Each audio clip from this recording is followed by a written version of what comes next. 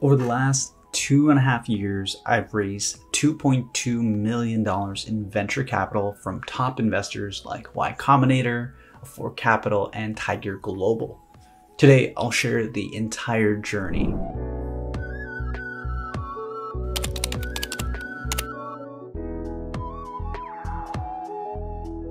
Hey everyone, my name is Ish, and today I'm going to be talking about what is venture capital and my journey to leaving Facebook and raising my seed round from Tiger Global. First, let's talk about what is venture capital.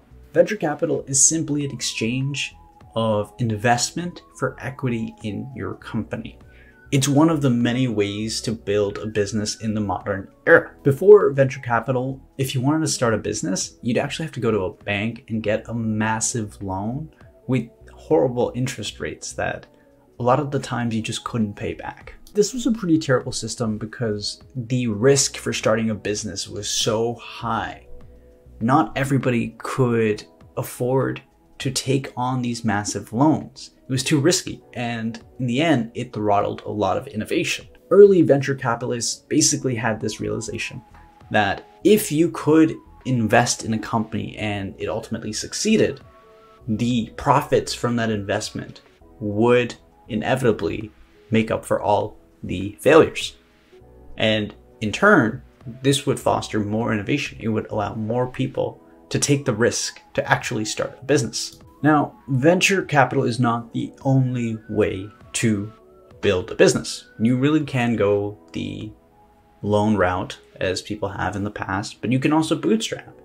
The cost of building a business just continues to go down and down, and bootstrapping just means you take on no outside funding and build your business based on the profits that you're generating. Now we've got that out of the way, let's talk about my journey to ultimately leaving Facebook and then raising venture capital to fund my current EdTech startup.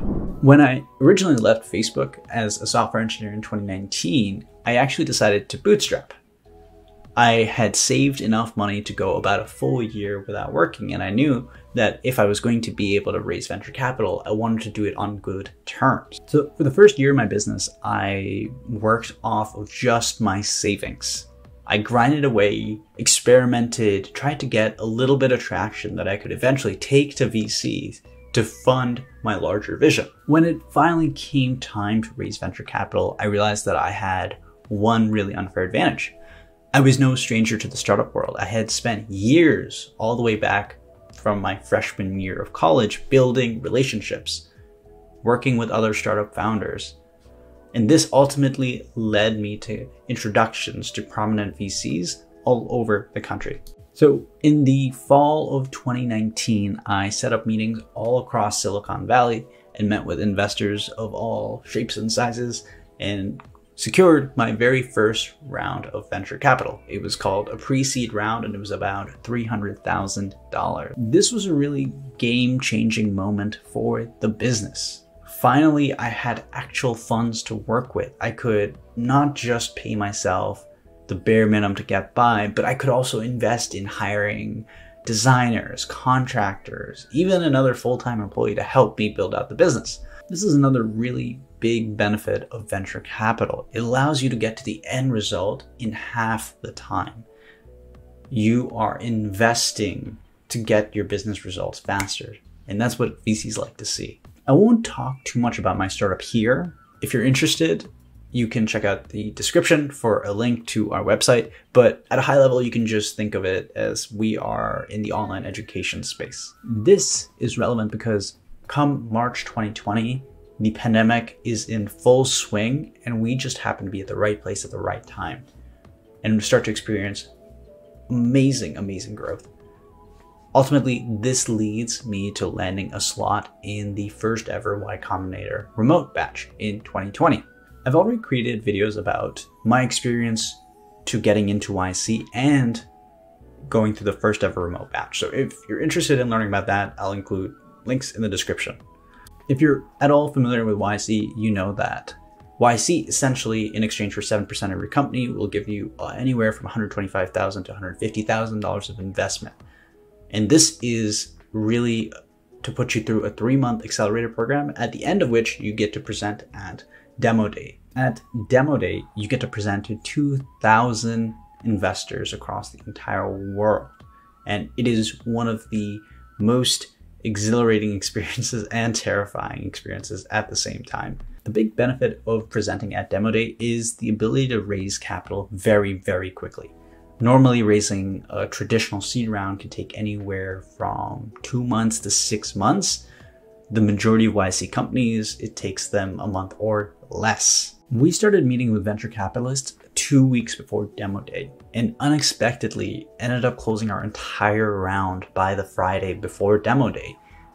Tiger Global offered us a term sheet just a couple days before and ended up putting us to a round total of $1.75 million. If you've been doing the math, you know that $300,000 of investment from pre-seed, another $150,000 from YC, and then this $1.75 million, that adds up to a total of $2.2 million. So now, having gone through all of that, what did I learn? For me, I really walked away with 4 main lessons. Lesson number 1, validate your ideas. Don't assume that your first idea is going to be a home run. For most people, it's not. It's years and years of iterating to figuring out what works, what doesn't. We're 2.5 years in and we are still figuring it out. Lesson number 2, build a network. You'll notice that for me, my startup journey didn't start when I left Facebook. It had started years and years before. I never would have been able to land those meetings with VCs if I hadn't first gone to hackathons every single weekend when I was a freshman in college. If I hadn't interned at Facebook, if I hadn't reached out and built relationships with other startup investors and founders. Lesson number 3, a no is not a no, it's a not now. You can't imagine the number of people that have said no to me, whether that's potential hires, investors, customers, that over time, once you've built a relationship with them, ultimately say yes later. So a no is a not no, it's a not now. Remember that. And the last lesson I've learned in my journey is that there are other ways to build a business besides venture capital. Venture capital may seem this like magical thing, but in the end, there's a lot of strings attached. You lose ownership of your business and you are diluted. When you run a business using non-dilutive techniques like bootstrapping, or different types of capital, you don't have to give up control. And I've met amazing founders who've been able to build crazy large businesses with taking little to no venture capital. There's many paths to success. Don't be fooled. Find the one that's right for you. And that's all I have to share today. If you enjoyed this video, would really appreciate a like and a subscribe, and check out all the links that I've included in the description. Learn more about my business, as well as other articles I've written around this topic. With that, this is Ish, signing off.